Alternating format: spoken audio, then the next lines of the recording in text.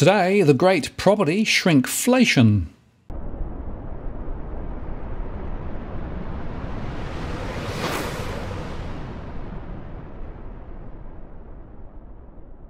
Hello again, it's Martin North from Digital Finance Analytics. Welcome to this post covering finance and property news with a distinctively Australian flavour. Well, if you've been down to the shops recently, you'll see that one of the things the supermarkets are doing are essentially reducing the pack size. So, for example, my favourite pack of biscuits went from 375 grams to 280 grams just last week. So the same price, of course, but we're just buying less. And the same is true of property, according to recent data that the ABS just released.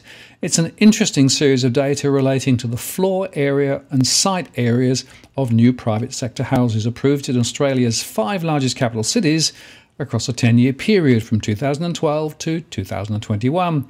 Now, it is worth highlighting that building approvals with either no floor area or no site area were excluded from the analysis, and that means that a range of exclusions there with floor areas less than 100 square metres or greater than 750 square metres, site areas less than 200 square metres or greater than 1,000 square metres, and houses with an approval value under $100,000 or approvals consisting of more than one house, houses where the approval value per square metre is unrealistic, most likely because the floor area provided on the building approval record was inaccurate, and by the way, they also didn't cover Hobart, Darwin and the ACT because of data missing and large variability in average floor area and site areas. So there is some question here about the data, but they're looking at houses, and they conclude that Australians are building houses on smaller blocks. The average site area of a new home approval decreased considerably over the last 10 years. It's down by 64 square metres, or down 13%, while the average floor area decreased by only 3 square metres, down 1%. So in other words, we've got smaller plots, but we're building still very big properties. Some of the states shown some stabilisation in the decrease in average site area over the last couple of years, and that's partly due to some changes in planning regs, I think.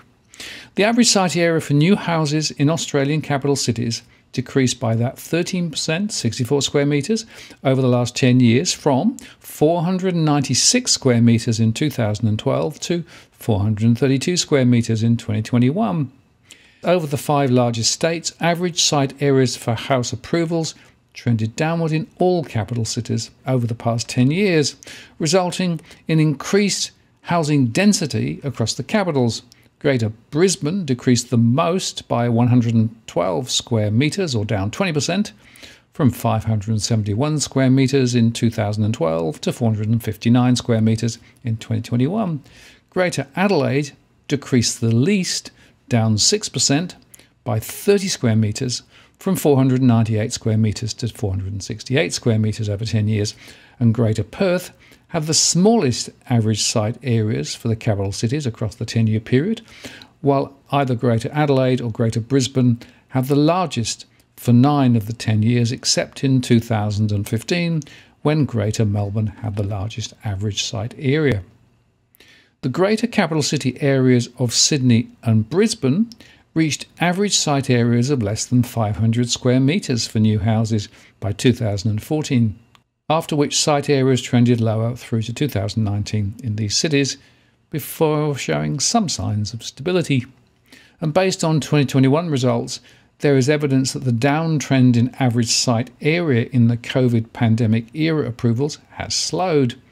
Between 2019 and 21, the average site area in Greater Melbourne and Greater Perth continued to fall, down 4% and 1% respectively, while Greater Sydney and Greater Adelaide saw rises over the same period at 2%, and in Greater Brisbane the average site area was unchanged from 2019 to 2021 at 241 square metres.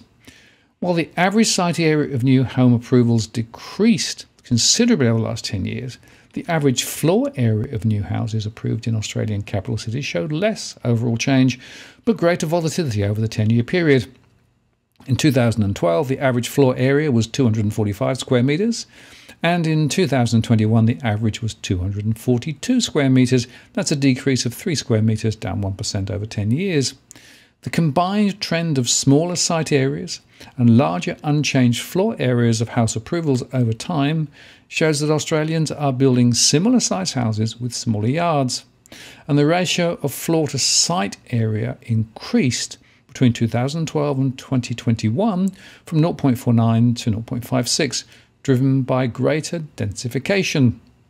This reflects a combination of factors including increases in land costs, a greater proportion of new houses being constructed in urban infill locations, and more two-storey houses that maximise living space on smaller lots.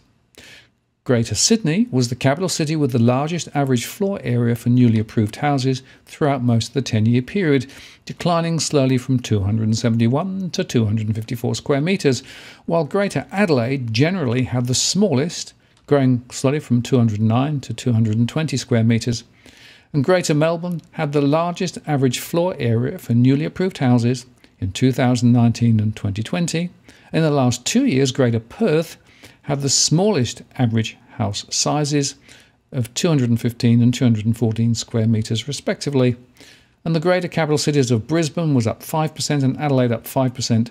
Both increased the average floor areas from 2012 to 2021, while Greater Sydney and Greater Perth both decreased at the same rate, down 7% over the period. Greater Melbourne average floor areas were stable, with results of 247 in both 2012 and 2021, ranging from 244 to 259 square metres over 10 years.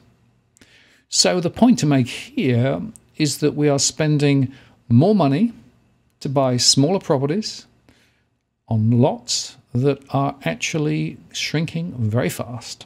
And that, of course, is directly as a result of planning changes, subdivisions, and higher density property. Question, of course, is that a good thing? I'm not sure it is, actually, looking at some of those new developed suburbs and also looking at some of the redeveloped suburbs closer into the centre of our cities, where, frankly, the character has been completely devalued and denuded. But there again, the commercial realities of wanting to build more and build it cheap, and the developers wanting to put multiple units on a single lot is driving a lot of this behaviour. The question, of course, will be whether the slowdown that we've seen due to COVID is temporary or whether it marks a change in direction. We'll see. Now, if you're buying your home in Sydney's contentious market, you don't need to stand alone. This is the time you need to have Edwin Almeida from Ribbon Property Consultants standing alongside you. Buying a property is both challenging and adversarial. The vendor has a professional on their side. Emotions run high, price discovery and price transparency are hard to find, and then there's the wasted time and financial investments that you make. Edwin understands your needs, so why not engage a licensed professional to stand alongside you? With RPC, you know you have experience, knowledge, and master negotiators looking after your best interests. So shoot Ribbon an email at info@ribbonproperty.com.au, and if you use the promo code DFAWTW/Martin, you can get a 10% discount offer. I'm Martin North from Digital Finance Analytics. Many thanks for watching, and I'll see you again next time.